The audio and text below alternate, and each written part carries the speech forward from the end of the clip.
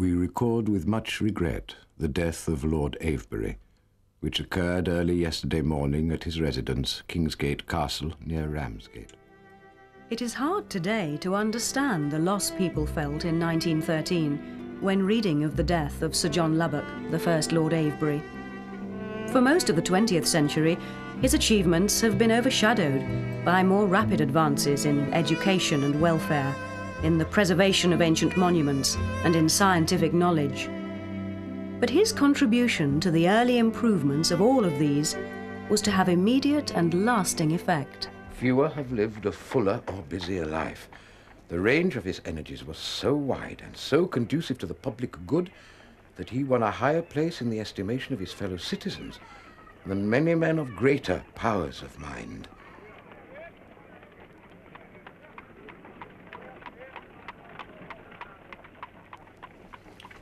He was interested equally in the evolution of mankind and the ways and habits of insects, with which, in popular estimation, his name is closely associated.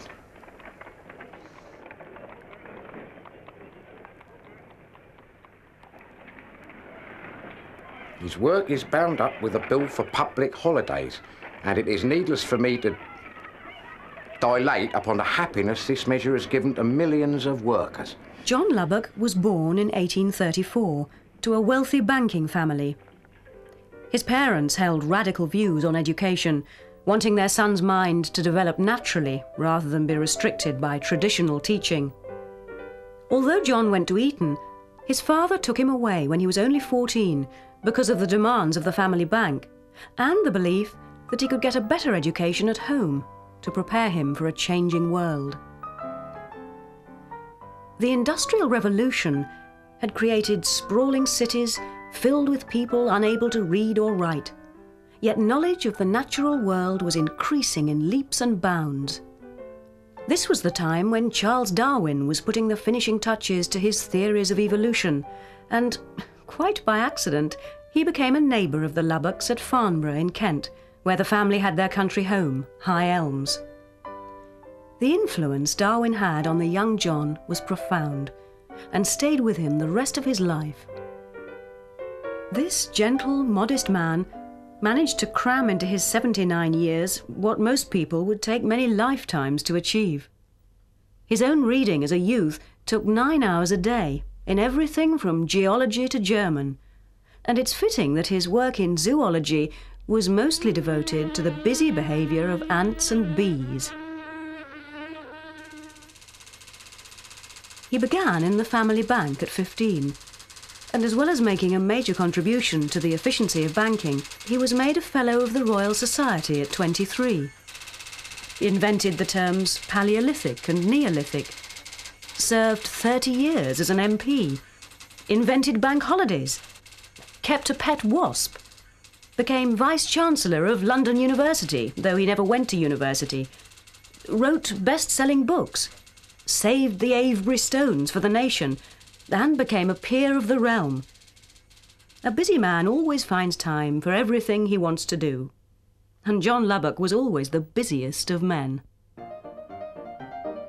How doth the banking busy bee improve the shining hours? By studying on bank holidays strange insects and wild flowers. However, it was often said that if he had concentrated his efforts, he might have been more famous for less.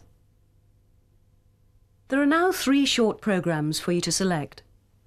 Sir John Lubbock's life and work are seen in the first years of the 20th century through the eyes of an anthropologist, someone who studies humankind, a working man, and a scientist. Watch all of them if you want, and in any order you like.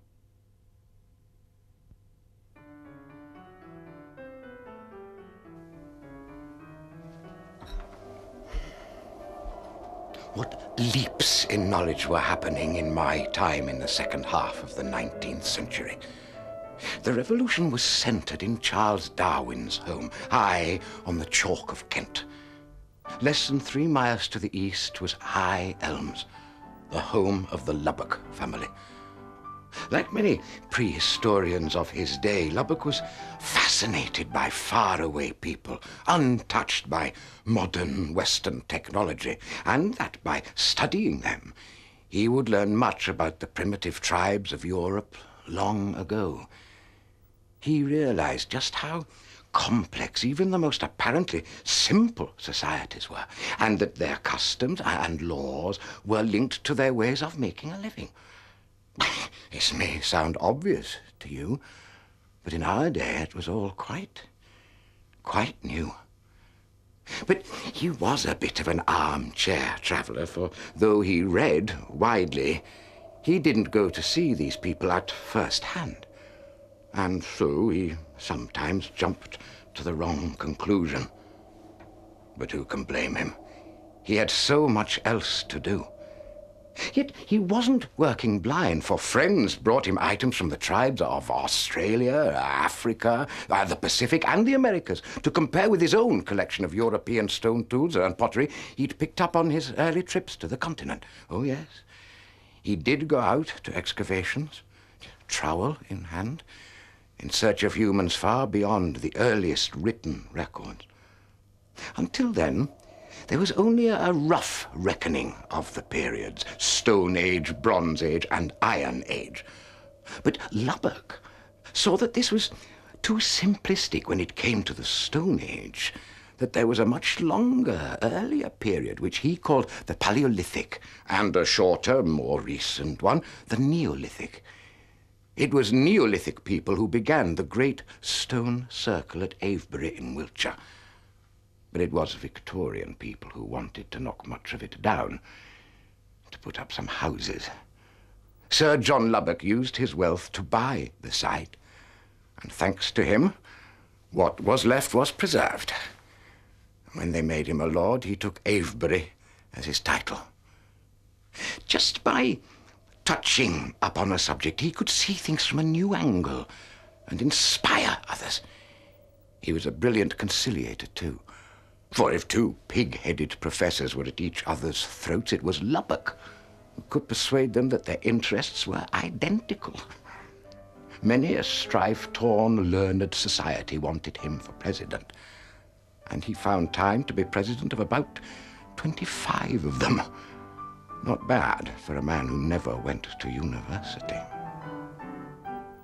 If you wish, you can now find out more about Sir John Lubbock's contribution to science and social reform.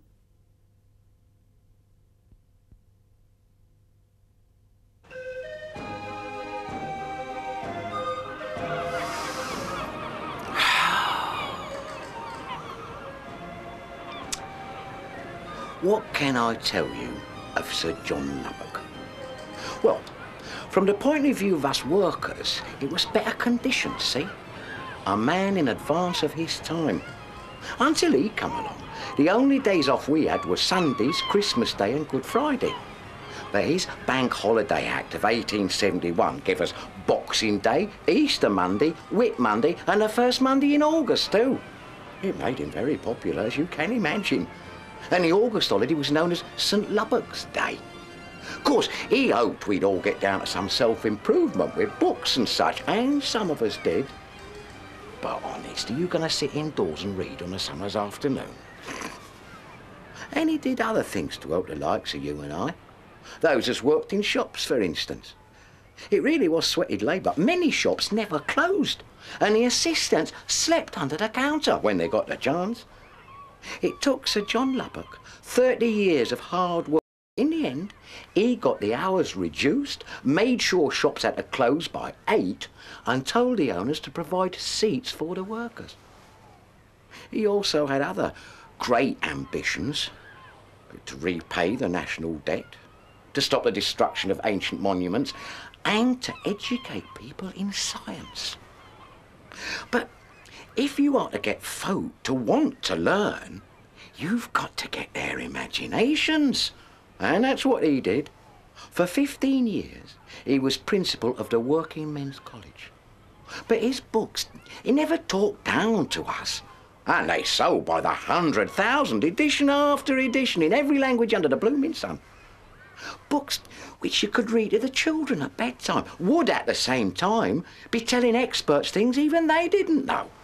Books on botany, geology, archaeology, sociology, zoology.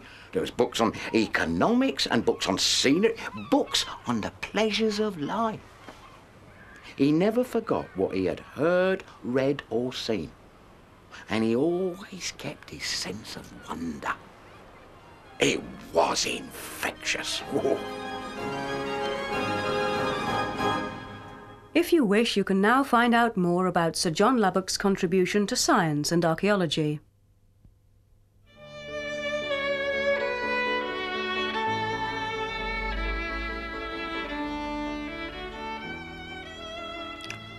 One day in 1841, when John was 7, his father said that he had a great surprise for him. Perhaps the lad thought it might be a present of that pony he had wanted. But no. Mr. Darwin is coming to live nearby. Oh, the disappointment. But the young Lubbock came quickly to understand what an important event in his life this news would be. From Charles Darwin he acquired his love for science and truth, and the patience necessary for scientific study.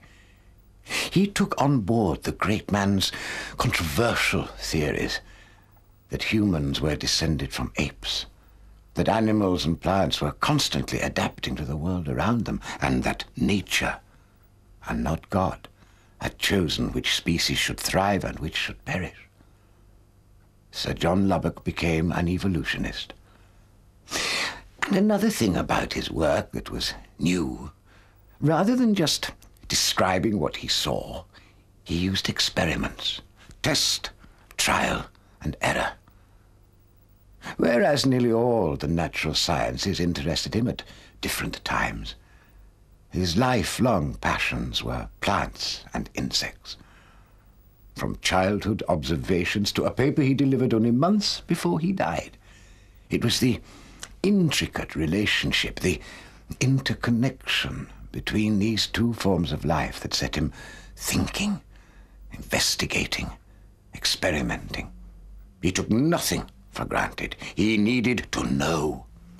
He put everything under a microscope, constantly asking himself questions nobody else was asking. Why did seeds and fruits differ so greatly between species? What decided the shape of a tree leaf? Equally entrancing to him were ants and bees. He looked closely at their senses, taste, touch, hearing. How did they seek food and then find their way back to the nest or hive? How did they recognize a comrade or a stranger? He kept 2 ants to the ripe old ages of 14 and 15 years, and who were much mourned in the popular press when they died. Later in life, he turned more to geology, immersing himself in the scenery of Switzerland and Britain, pondering on how mountains were formed and how they influenced the way people made use of the land. His talent was to connect ideas, and above all, to present science seriously and clearly to both experts and public alike.